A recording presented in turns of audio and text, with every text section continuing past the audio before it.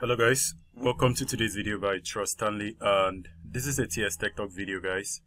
And on today's video I'm going to show you guys how to control how you use your YouTube channel, or maybe I'm going to actually explain a little bit how YouTube recommendation works on your PC. So guys, let's go ahead and open your YouTube application, and it's going to open the homepage of YouTube. So when you open the homepage of YouTube, on default is actually going to recommend to you previous video that you've watched or channels that you've subscribed to, and also the videos you've also searched. Now guys, and it also recommends some other video that it's either trending or related to things you watched. Now let me show you guys what to do to control this even more better. Now the first thing you need to do is to come over to your history section, click on your history and wait for it to load.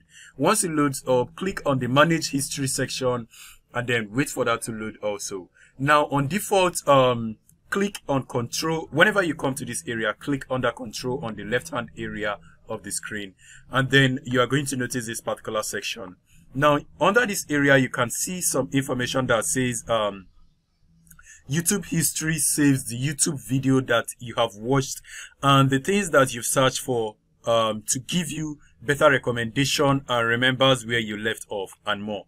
Now, it didn't explain everything, but what this actually means is that every video you've watched is actually going to be saved on your YouTube history and is going to be recommending what you have watched. And then on default, this is actually set to be on. You can actually go and turn this off by clicking on this area or clicking on this particular area to deselect that manually. Scroll down is actually going to give you some information to read more about it. So I'm going to go ahead and click on pause so that it's going to pause my search history.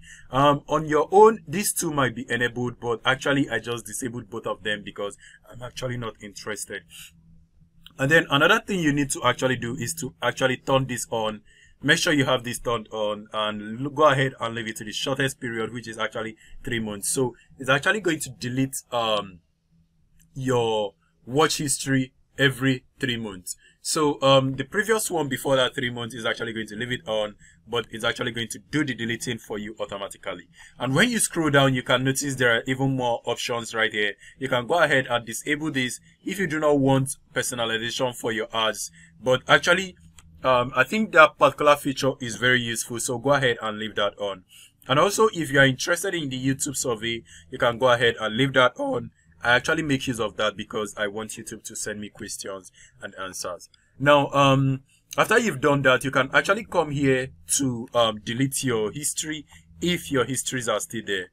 So click under this area and then say delete all. I actually want to delete everything. The reason why I'm deleting is just so that you guys will see some different things on my home feed. So now let's go ahead and go back to YouTube and then click on the home. And once we click on the home, let's go ahead and refresh. And now it's going to give me different content relating to what I am subscribed to and probably trending content in general. Now you can notice this is actually quite different.